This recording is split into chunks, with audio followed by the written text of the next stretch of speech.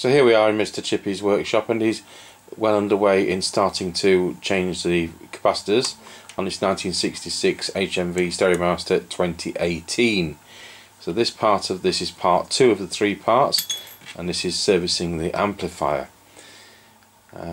So what's that going to read? Yeah, they're not way out. These 8 microfarad ones seem to be pretty okay. But we can see some splits and that. Well, there's 2 100 microfarads I've taken out, and one of them reads 235 microfarads. And that's always indicative that it's isn't good. Yeah. Okay, so we'll be changing these for where possible Nicky Cons, and he's got the 8. I mean, 8 microfarads is back from the valve days, and these days we are of course replacing those with 10. So I'll be interested to see the next one, and then we'll join the video later on. Oh, you're putting one in and taking one out? I've done both. Oh right, okay. Okay, we'll join it later on then. To rejoin this video, I think Mr. Chippie's done all the capacitors apart from the big filter capacitor. Am I correct? Yeah. Yes.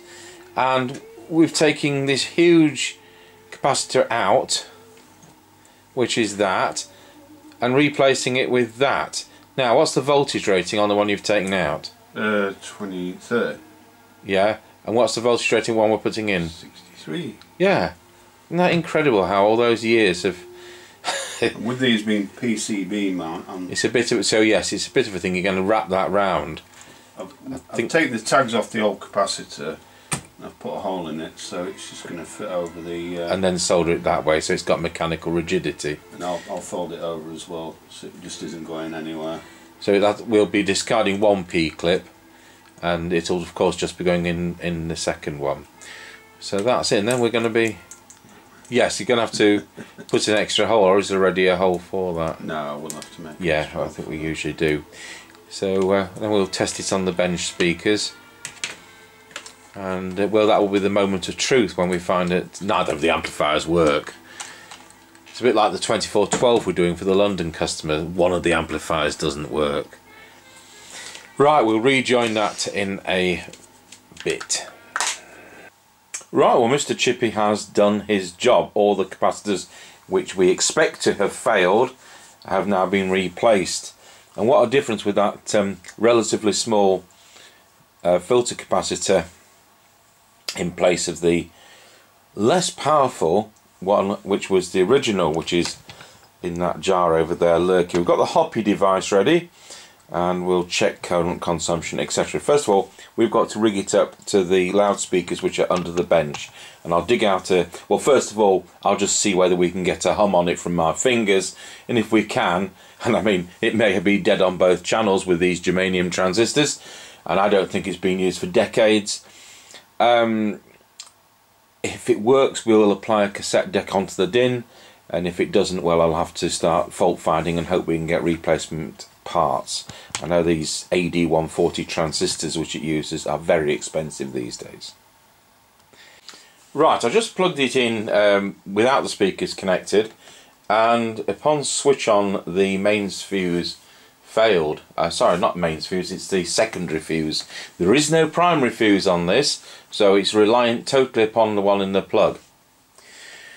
So I looked at the hoppy device when I switched it on, and I saw nothing excessive current. So I'm going to put that down to metal fatigue in the original fuse, which is 1.25 amp. It says 1 amp in the service manual, and it's anti-surge. So it might be a sensible thing to be 1.25 with an anti-surge. So what I've done, I haven't got any of those in stock. I will order one. It's 1.25 inch. What I've done is to solder across a 1 amp 20mm fuse just for now, just to get it thing. Powered it up the second time, and our 1 amp fuse hasn't failed. So just to be clear, the 1.25 original fuse just failed on switch on. Now that's, as I say, going to be metal fatigue after 50 something years. So I mean, to be honest, it would be sensible to, it's something I've not taken into consideration before, and I think we may be sensible to be changing all fuses in these when they come in for service because of metal fatigue. I'm aware it happens. So I've now connected up the speakers through various crocodile clips, and we switch on, and I can hear a nice germanium hiss coming from the speakers. Let's just widen that out a bit. Not that there's anything to see. And if I touch the input that's the right, that's the left. So we do have the amplifier working. So I'm going to hook it up to a cassette deck, and let's see if we can hear something coming through the speakers. Well, that sounds absolutely beautiful.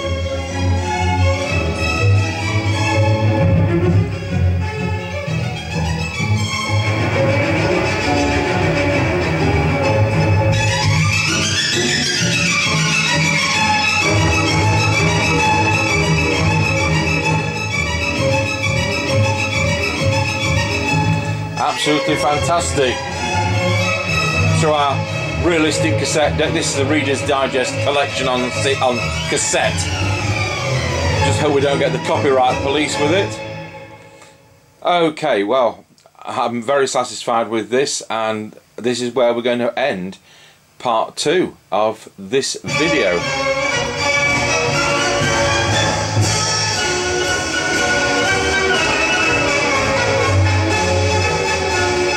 What's on the other side?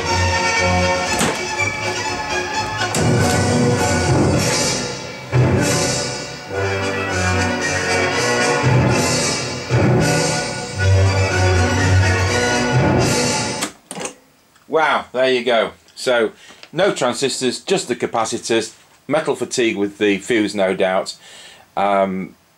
Great, we'll get it back in the cabinet, and that'll be part 3. Thanks for watching part 2 of the HMV Stereomaster 2018 full overhaul, and this is a product from 1966.